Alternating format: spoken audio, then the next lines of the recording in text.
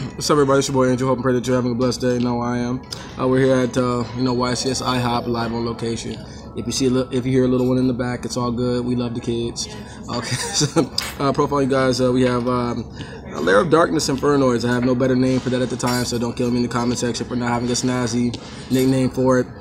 Just something I threw together last minute. I didn't really put much thought into it because I got hit up by one of my buddies to go out to a locals that's not even in my city, and then I really didn't have anything to play. So I just wanted to kind of try something new, etc. And then so I just came up with this.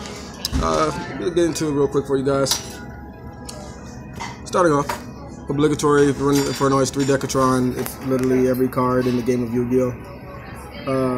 2 Lunku and 2 Dividey. You have to have these. I think the 2 and 2 ratio is just fine.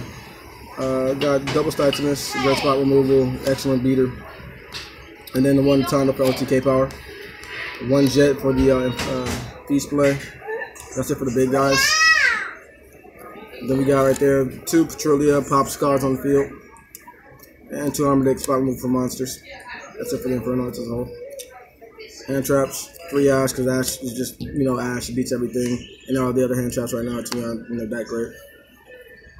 If it's not, obviously, if it's not named Reaper, but that's in the sideboard. We'll get to that in a minute. Then we'll get into our Lair of Darkness engine. 3 Arima, and then 1 Darkest Diablos.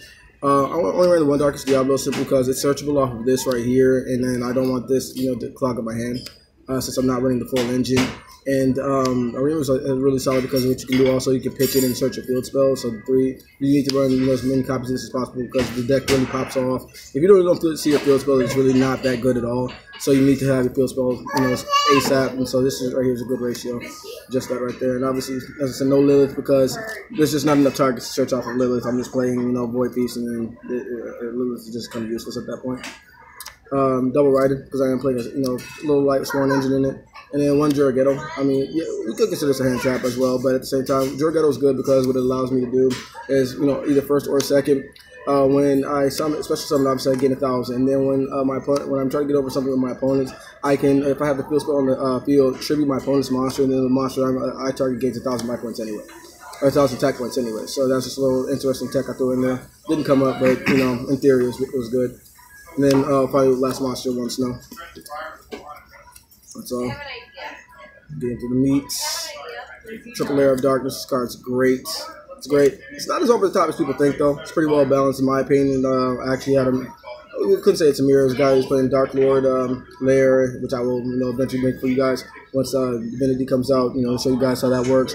But he's playing Dark Lord Lair, and I was playing Infernoid Lair, and the interactions are pretty skillful. I actually like the card. It's something different, and it'll definitely see play in the meta. But anybody talking about it's going to turn the meta upside down on its head, I think that's kind of a stretch right there. But 3 Lair of Darkness, you need to see this for the deck to run the right way. This gives you all your advantage, etc. And if you don't draw this or if you don't have this, the deck is kind of in my opinion. So triple Lair onto the void spells, void banishment, searches anything that you want.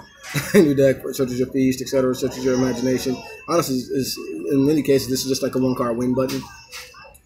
Triple of the most absurd spell in the game, not game, but in the deck. Avoid imagination. Like, if you resolve this, especially going second, chances are you just win.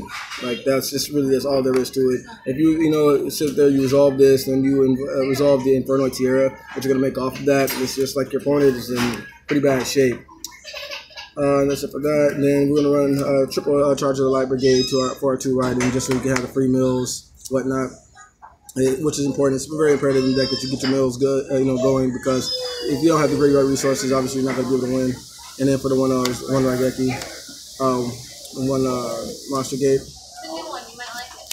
1 Foolish, because it's Foolish, 1 Reasoning, which is out 3, and then 1 for 1.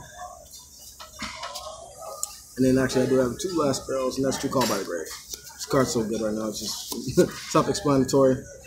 And then round up the deck is double Void Feast. Resolve that, and you probably have to say probably good shit to win the game. Extra deck ran 1 Tiara, 3 Entis. Actually got me combo's so crazy. It is. It's just absurd. Especially if you send it. You can either choose one thing I like to do. You can either choose to send the 3 Entis off this and pop, almost basically nuke your entire opponent's entire field, or you can send the 2 and 1 ratio, and then just get something back from graveyard like a hand trap or something, put it back in your deck. So that's right there. Got to run the Tierra package. 1 Minerva. Utopia package. Baguska, Tornado Dragon. Just because they're so good. Synchros, the 1 Omega, 1 Scarlight, 1 Beals. This is for true Draco matchup. Didn't see any of that. Scarlight steals games, and Omega is Omega. And links, 1 Saryuja, 1 Borload, and then 1 Liquid. Sideboard. Played 2 Raw, Sphere Mode. Obviously, Pendulums, anything establishing big board. Even works well against 60 card if they don't Omega you to death. And then 1 Raw. Triple Reapers. Like I said, just threw it together. It just seemed good. See if you can hit the Omega. See if you can hit the Borload. And like anything that you know, especially if you hit the Saryuja. Anything that you know your opponent is using for engine. Triple D Barrier. Double Evenly. Double Mana Spell.